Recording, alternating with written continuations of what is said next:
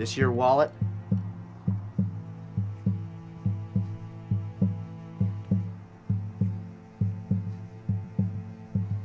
It's a white girl.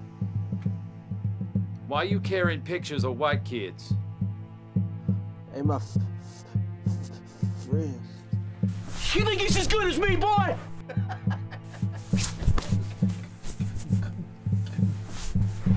Niggas, hold that boy down. Let's grab them pliers. That's something for you, boy. Let me see inside. You know I can't, Mamie. Mr. Rayner, open the box. I have the papers right here. I simply can't. Then fine. Get me a hammer, a crowbar, whatever it takes. I'm opening this here box today. Okay, I'll do it.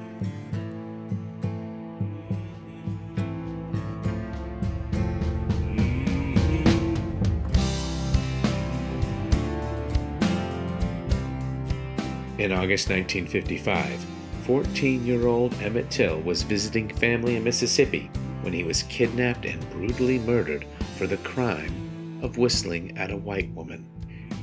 J.W. Milam and his half-brother Roy Bryant were tried and acquitted for the killing of EMMETT TILL. The all-white jury took less than an hour to deliberate. After the trial, a writer, William Bradford Huie, learned that there were other people involved in the murder and offered to pay them for a detailed account of what really happened that night. Only Roy and J.W. agreed to sign the release forms and tell their story, but they didn't tell the whole truth.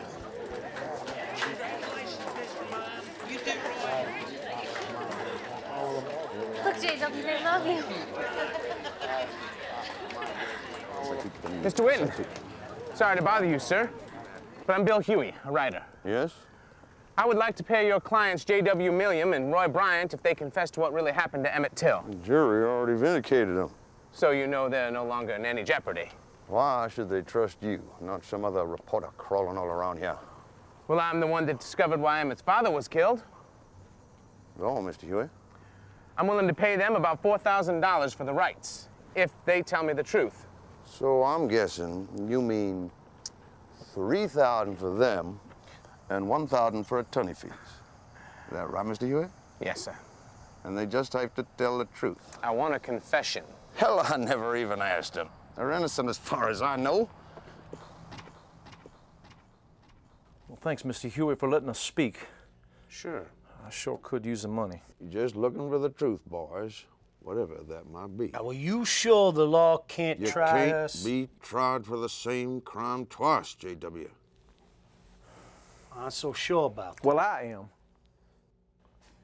Fine, Roy. You talk. Let's start. EMMETT TILL coming into your store with money. You ready, Mr. Huie? Yes. Well, me and my wife, Carolyn, we run a store that all the local cotton pickers buy from. There's groceries, meats, candies. We're real good to them, and they's real good to us. And everybody knows their place. And that little fat boy come from Chicago. Go ahead, Emmett. Show them what you showed me. These are my friends from Chicago. They all white. You ain't gonna make white friends down here. Who's that white girl? Who? Her? Yeah. Well, that's my girlfriend. Oh, Bobo, you fool. You ain't been with no white girl. You lying, you so crazy. If you've been with a white girl, go inside and show us how you do it. Come on, Bo. Best put that wallet away. Yeah. I knew you ain't had no white girl.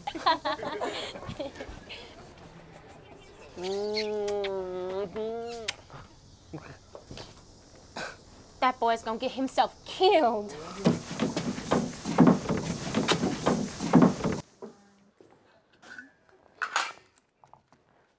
I don't feel nothing. That's just a beer belly.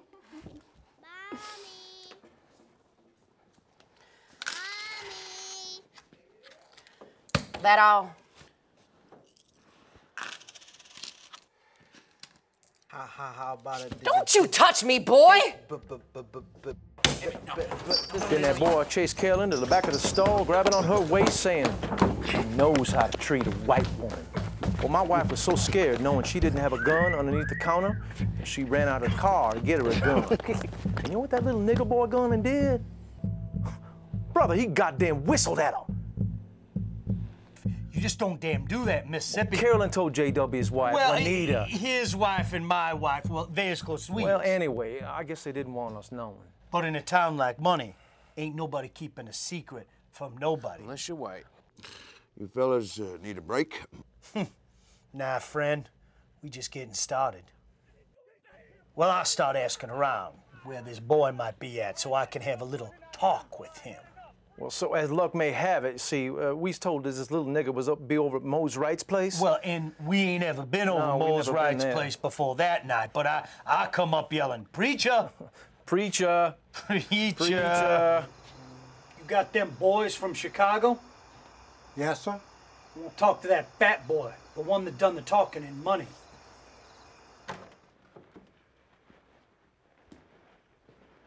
That the boy.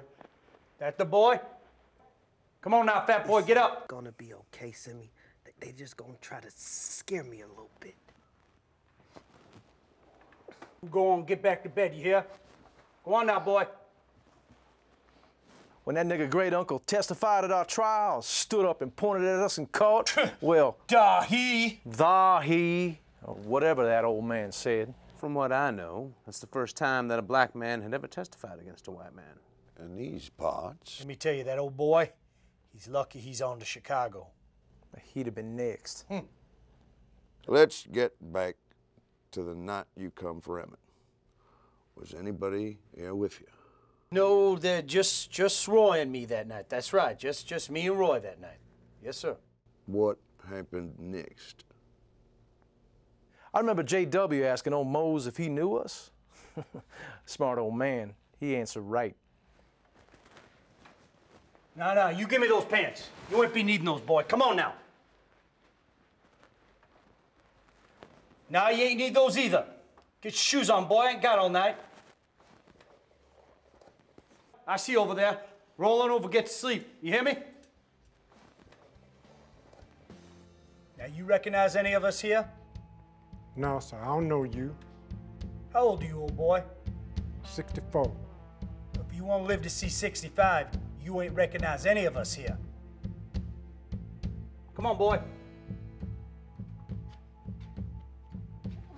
We'll pay you whatever you want. Just release him. Go on back to bed, woman. Mind your business. I want to hear them springs. Please, what will it cost to make this right? Well, you can have what we have. Well, how much you talking? Oh, please. Keep walking. No, please, sir, please. No. Well, that boy wasn't even scared of us. Yeah, he gave us no choice but to beat up He was strong for 14, Almost too. full grown, as far as I could tell.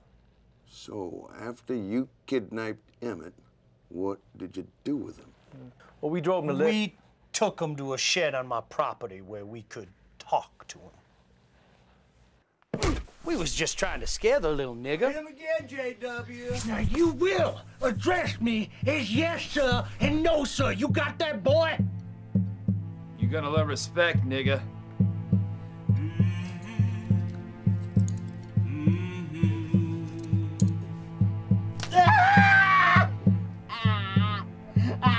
Boy, look at me. I'm gonna make you never won't talk to a white woman again. You hear me, boy? What could we do? We had to put the little nigger in his place. Well, we really whipped that son of a bitch. Where's Roy? Roy, get on over here and show some dignity for your wife, you coward. Come on now. Well, doing nothing ain't gonna make you a man. Come on, boy. Get in there.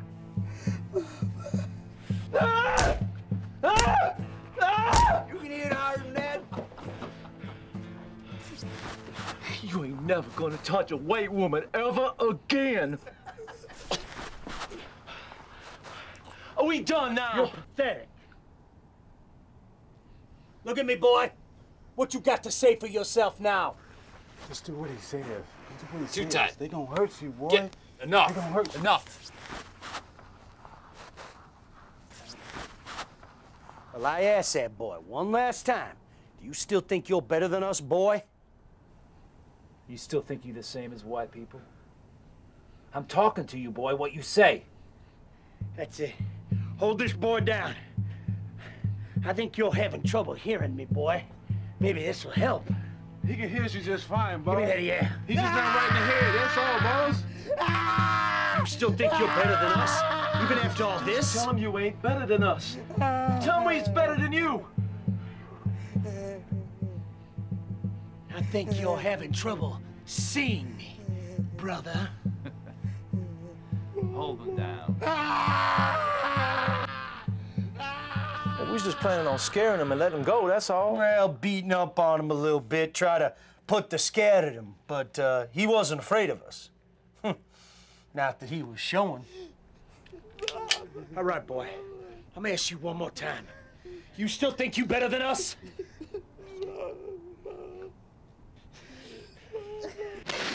God. What the hell, J.W.? You're better than us now. Well, go on. Please continue. Well, we drove around with Emmett trying to figure out what to do. Hey, boy, you ain't seen nothing, right? What you gonna say? I didn't see nothing. Where was Emmett? Well, he was in the back of the truck. How'd you know he wasn't gonna escape? Roy was watching her to make sure he didn't. Where's that blood coming from? It's a deer. But hunting season's not... Now this is what happens to them smart niggas in Mississippi. So I make Emmett carry a 75-pound gin fan, and the boy can barely carry it, and I make him lift it up in the truck. Right, Roy? Yep, that's right, it's about right. Well, by this time it's morning, and it's starting to get light outside, so we gotta make sure that nobody sees us and thinks we're stealing this fan. So next you take Emmett to the river? Yeah, I make that fat little boy take off his clothes and tie some barbed wire around his neck. So I have that gun to that little nigger boy's head, and I ask him, "You ever been with a white woman, boy?" And that nigger looked up at me and told me he'd been with a white woman.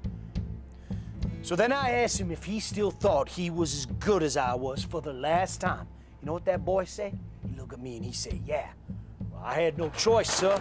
I had to shoot him right up there on that hill. And then we just pushed his body over into the water. Yeah, who shows that?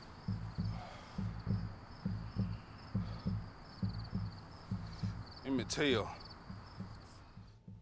My wife used to ask me during the trial if you'd done it. I never wanted to know. I always told her no. What's she gonna say when she hears this? Well, she's gonna say proudly that you got us off for doing something that don't damn mean nothing around here. So, Mr. Huie, who gonna play us if you make a movie about our lives over this? I don't know, Roy. I hope it's Montgomery Cliff. Or maybe they get Peter Lorre to play you. Well, anyway, we done now? We gonna get the money? We good. I'm just gonna need you to read and sign a few things first. What have I done? Well, John and Bill, we're heading out for some whiskey to celebrate. Y'all want to join us? Sure. How about you coming? Nah, I better get writing before tomorrow. Mr. Huie, I did a little research of my own. You did? On you. If you was the first to discover EMMETT TILL's father wasn't killed in action during the war, but instead was executed for rape and murder, how come you wasn't the first to write that story? I didn't want anything coming out that would hurt the chances of J.W. and Roy from being found guilty. Well, it got over anyway. Well, maybe you're a good attorney. I like to think so. Or maybe white men killed a black boy in Mississippi. When all this blows over, no one's gonna remember who EMMETT TILL was anyway. Well, I would like to think that I am good at my job, too. Good day, Mr. Whitten. Look what they did to my boy.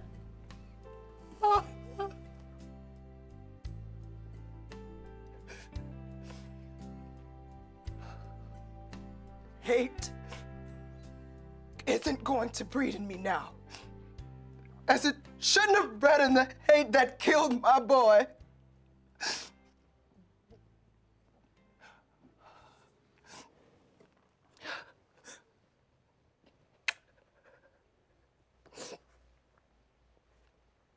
Emmett isn't going to die in vain. We're going to have an open casket, Mr. Rayner. But Mrs. Till. I want the world to see what they've done to my boy.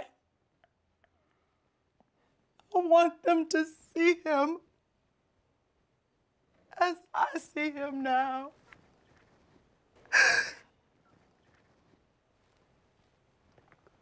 The world is going to change because of you. I promise.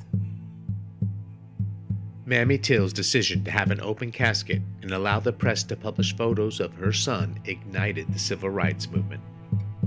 100 days after Emmett's death, Rosa Parks refused to give up her seat on the bus to a white person. I thought of Emmett Till and I could not go back. Rosa Parks. William Bradford Huie finished his article based on his interviews with Roy Bryant and J.W. Milam.